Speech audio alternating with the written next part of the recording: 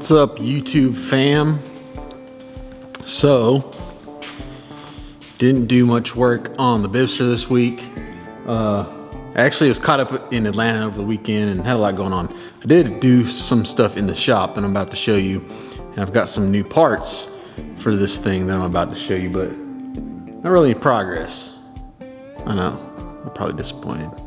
So one of the things I did do was try to get organized in the shop. Part of that was getting all the moly off the floor. So this wall that you've seen me make in the past, made a kind of a frame for it.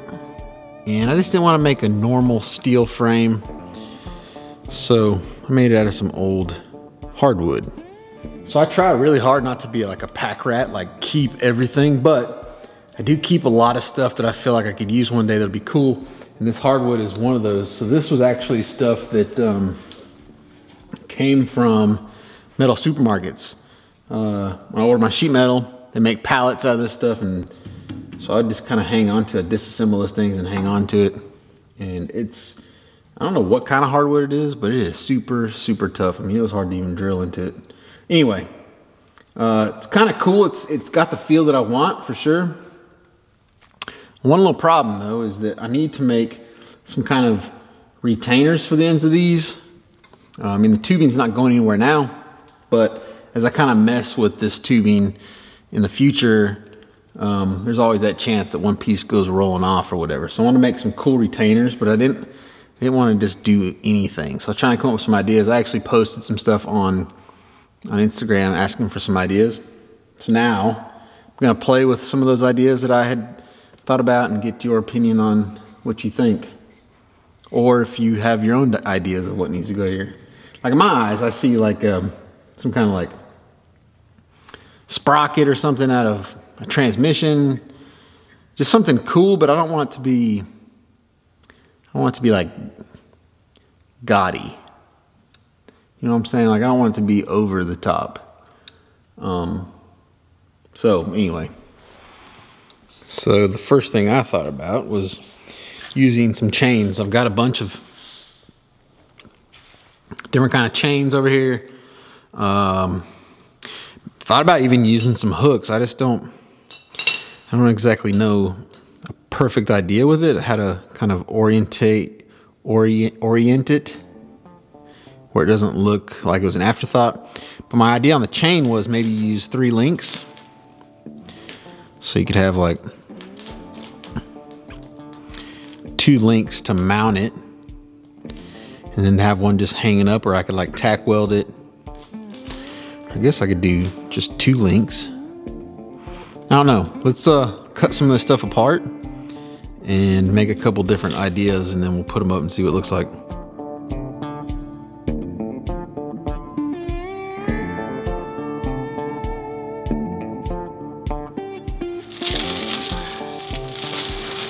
So for those of you that follow me on other forms of social media other than YouTube, probably seen that I put the Fab Cab up for sale. Really need a tow rig.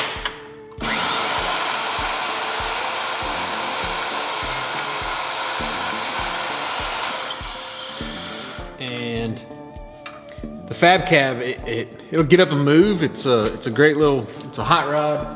It would probably haul like an open car trailer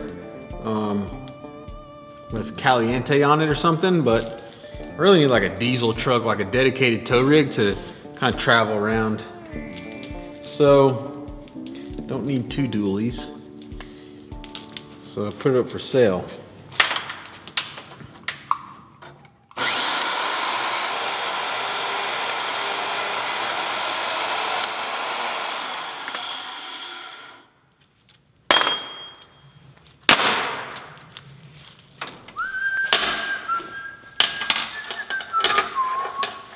So, stuff's not the cleanest, so it's probably not going to be the best thing to weld, but I'm going to give it a shot.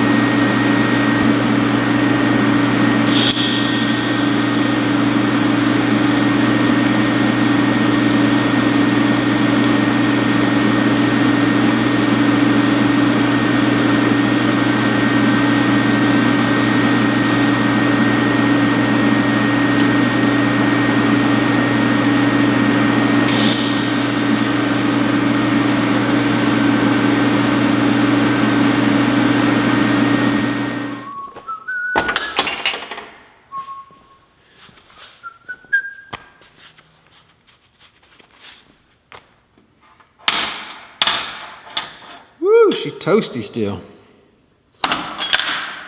Ooh, especially that one. All right.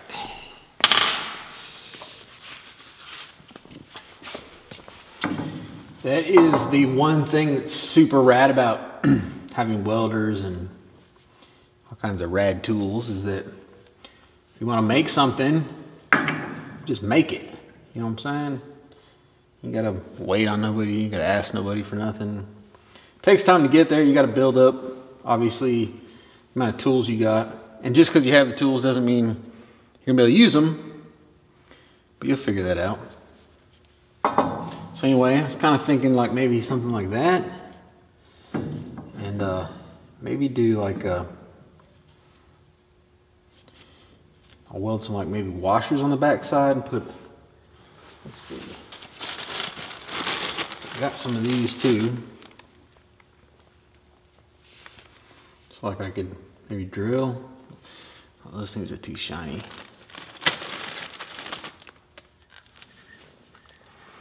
Maybe something similar to that.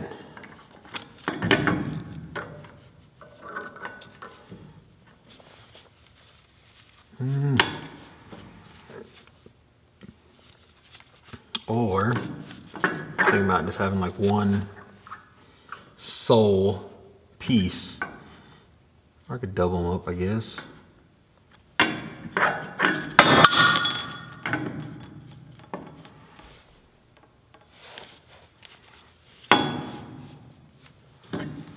What else could we do?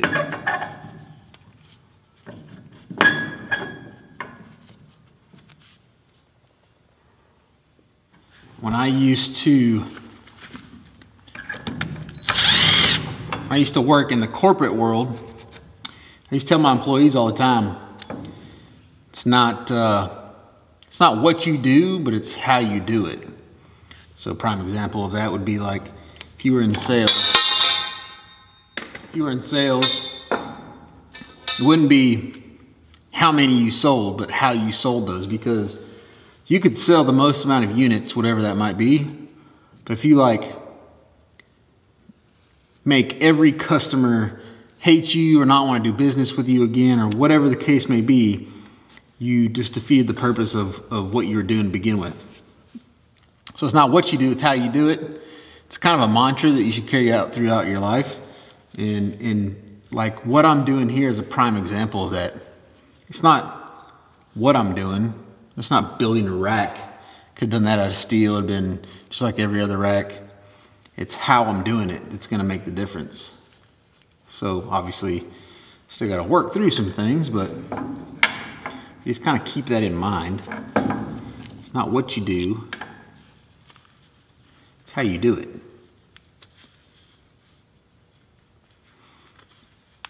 Let's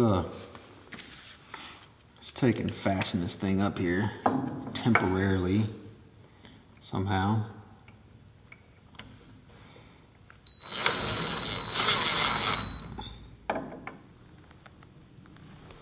So it feels like a pretty good start. Doesn't really feel substantial enough though. It's like there's too much wood showing down here. Almost need to like weld 2 more links on the bottom. Maybe have those links fastened on.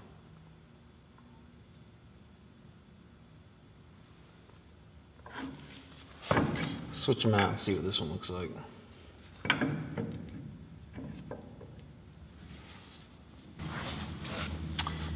That one doesn't look as bad, especially if I had like a big rusty screw or whatever the hell that thing is. What is that? Lag bolt? Big rusty lag bolt in there.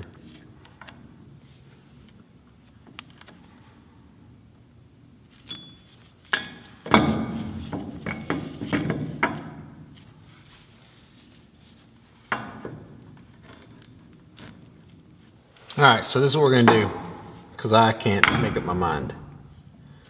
So that's one. I want y'all to vote in the comments. Do you like idea number 1? Okay. Idea number 2 would be something like that. Actually, probably be just a little bit lower, but yeah, centered. Some kind of mounting hardware right there in the center. 3 would be like 2 of these things, maybe like that and like that. That's idea number 3. And then 4 would be like this, but maybe add a link in the center to mount it, or maybe a link on each side. Or option number 5, none of the above. We'll come back to that. You let me know what you think. Give me what option you think is the best. I really like the chain link idea, and I've got a bunch of that stuff laying over here already.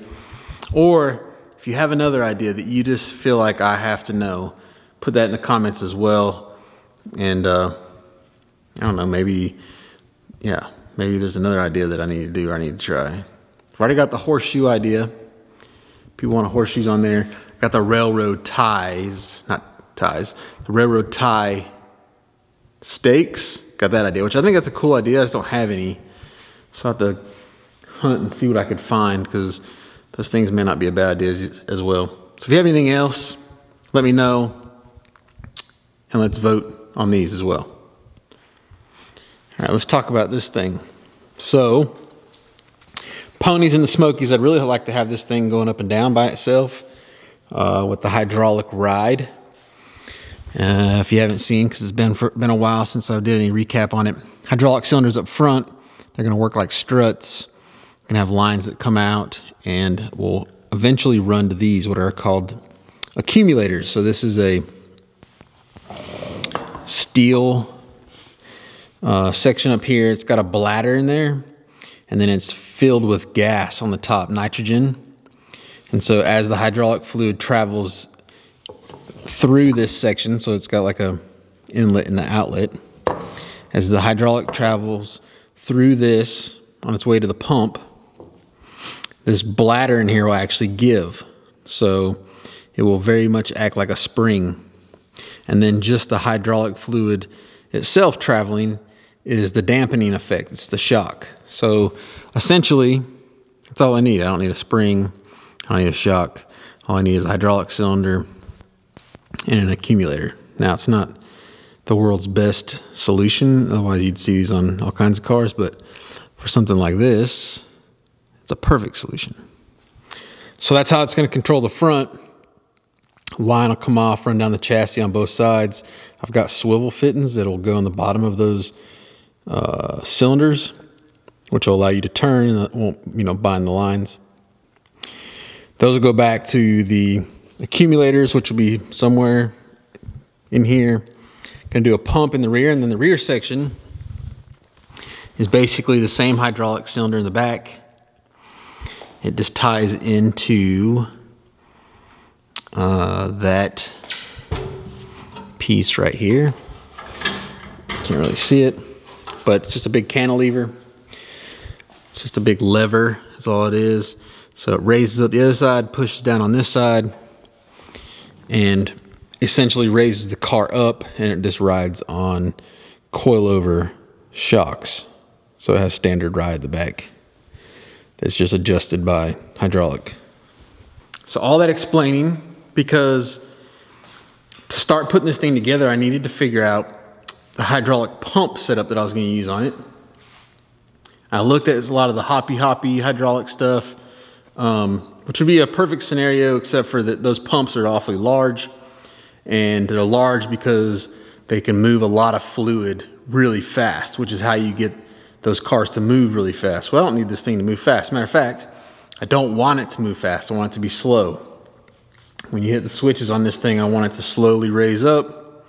And when you drop it, I want it to slowly drop. I don't want it to like crash down.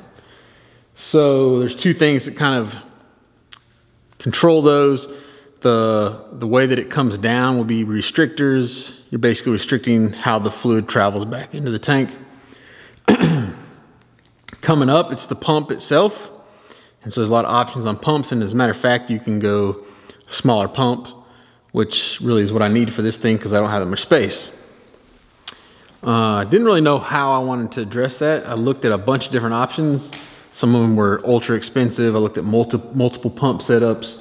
And what I came up with was a pump that's used on like a dump trailer or a lift gate on the back of a truck or one of those type of things. Just a standard pump.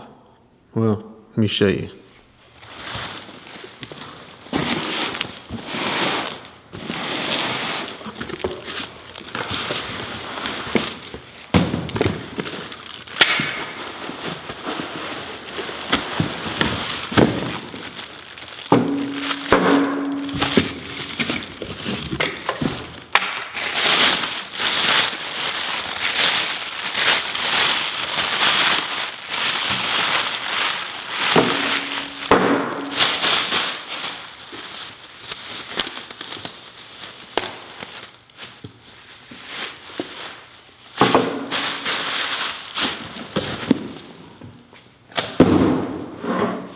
So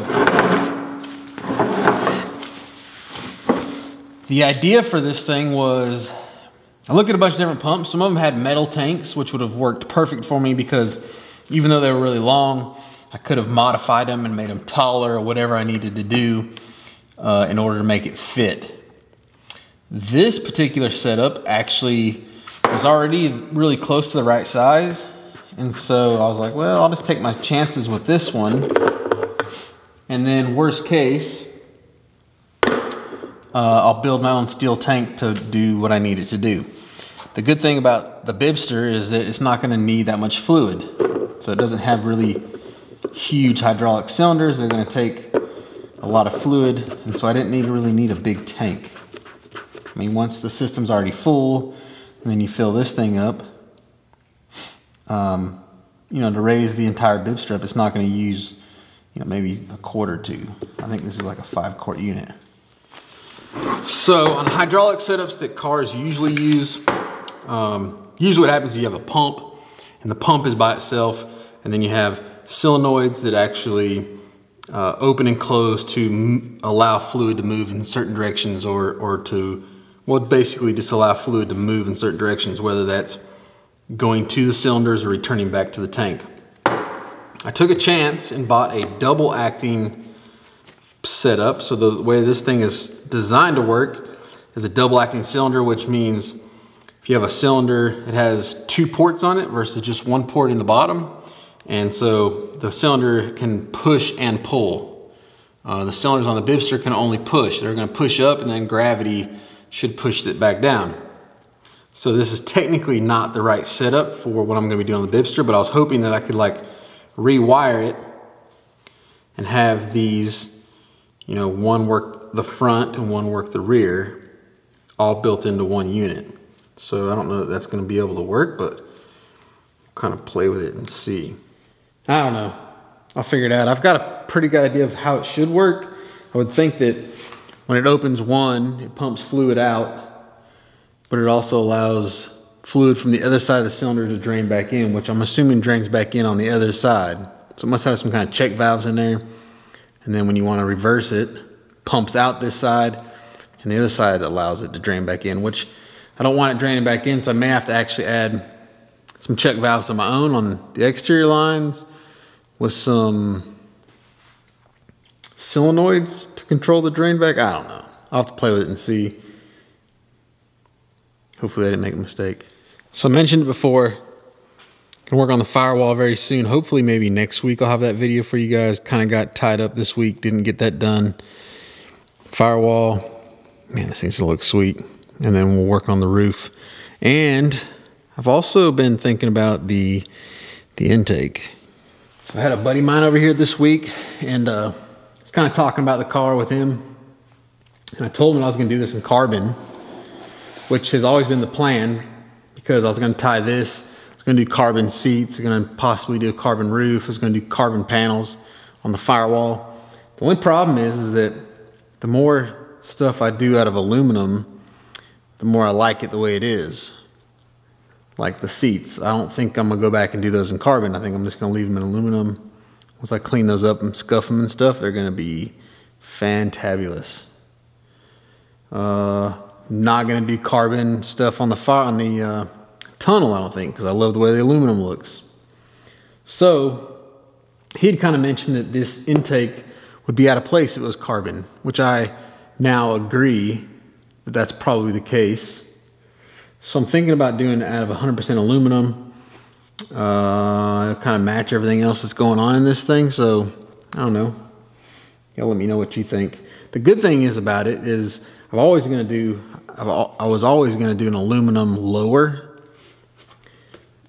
So technically I could do an aluminum and a carbon upper and then just switch them out based on, you know, how I feel about it.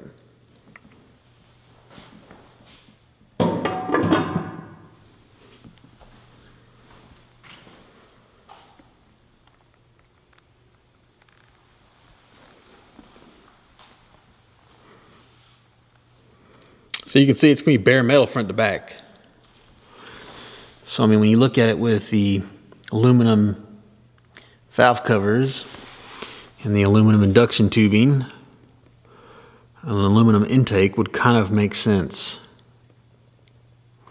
So he's got me thinking. Decisions. I got to figure that out, and I got to figure it out fast. Well, I can always change my mind, but I got to figure it out before ponies. I want to kind of have that stuff sorted out. So anyway, no fabrication this week. Just kind of catching up on some odds and ends stuff. As always, thank you for joining me. See you guys next Friday. Do work, son.